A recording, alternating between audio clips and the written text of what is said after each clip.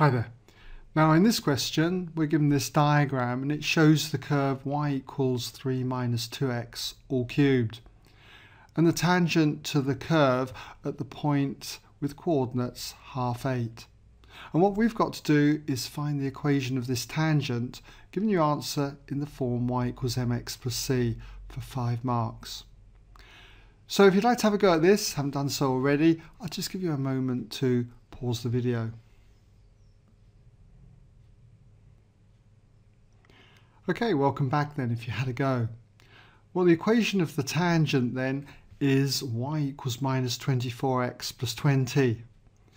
So I hope you got that one right, but if not, when you want to see how I did it, I'll just take you through the work solution.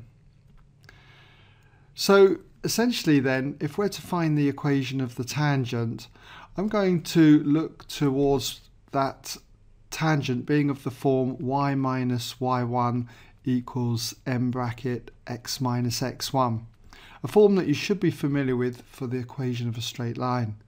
x1, y1 is a point on the line, and that's going to be the point with coordinates half 8. M is the gradient, and we can get the gradient at any point on the curve by differentiating the equation of the curve with respect to x and then substituting x equals a half in to find out the particular gradient at this point. And then we should be able to substitute our values in, then rearrange it into this form y equals mx plus c. So that's how I'm going to go about doing this question. So we'll take our curve first of all, that is y equals 3 minus 2x all cubed, and we have to find dy by dx. Now rather than expand the bracket out because it's going to take a little while, we can differentiate this according to the chain rule, and I'm assuming that you're familiar with the chain rule. What we do is we let y equal, say, t to the power 3. So it can be any letter you like. I'm just going to pick t though. Okay, y equals t to the power 3, where essentially t is equal to 3 minus 2x. So the chain rule is that dy by dx is equal to dy by dt multiplied by dt by dx. It's as if these dt's cancel, just leaving us with dy over dx. So this is the chain rule, and you should be familiar with this then. So what we do first of all is we find dy by dt. So y equals t cubed, so dy dt would be 3t squared.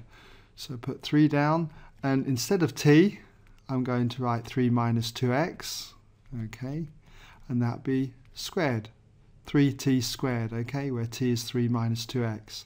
So that's dy dt. Now I need to multiply it but with dt by dx.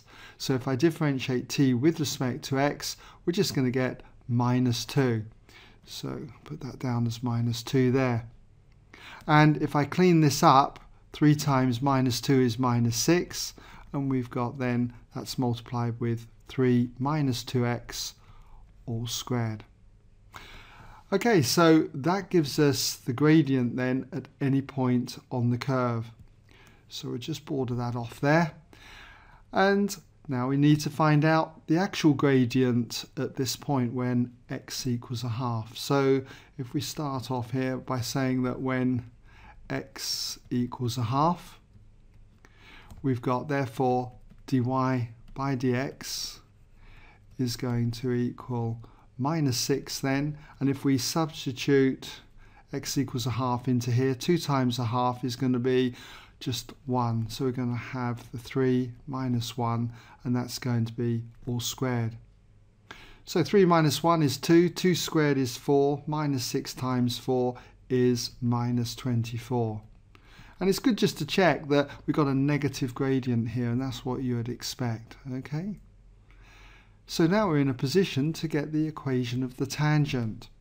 So therefore, just introduce this as therefore equation of tangent, okay, and we'll just put is, and what is it going to be? Well, it's going to be y minus y1. y1 is 8, okay, equals m, the gradient, which we've just seen is minus 24, multiplied by x minus x1, and x1 is 1/2. So if we now expand the brackets, we've got y minus 8 on the left here. Expanding the bracket here gives us minus 24x, and minus 24 times minus 1/2 is going to be plus 12. And so therefore all I need to do is add 8 to both sides, and that leaves me with y on the left equals minus 24x, and 12 plus 8 is going to be plus 20. Okay?